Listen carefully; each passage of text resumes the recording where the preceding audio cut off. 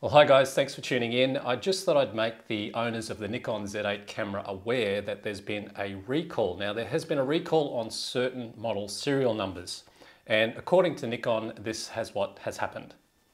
Thank you for choosing Nikon for your photographic needs. Users of the Z8 camera have informed us that in some rare cases, a lens cannot be mounted on the camera because the lens cannot be rotated to the locked position.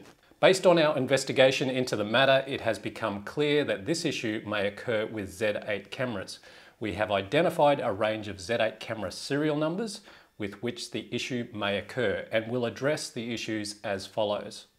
Nikon will repair affected Z8 cameras at no cost to the customer, including the cost of shipping the affected Z8 cameras to Nikon, as well as their return to customers, even if the warranty has expired.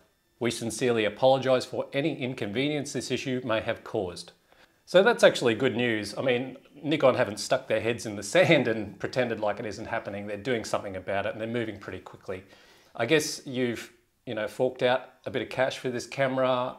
It's probably better that you get it looked at sooner rather than later. You're going to have that little tiny bit of inconvenience, unfortunately, where the camera will be away being repaired, but I'm sure it'll come back and you'll be out clicking in no time. So as I said, guys, this is just a very quick video just to make those Nikon Z8 owners aware that there has been a recall. Well, certain serial numbered Z8 cameras, there has been a recall. Now what I've done is I've left you a link to check out your serial number in the description box below. And my fingers are crossed that not too many of you out there aren't affected, because I know a lot of you that own the Z8 and a lot of Nikon cameras do watch my channel. So this is just a little bit of a service announcement just to make you aware. Anyway, thanks for watching and I'll see you next time.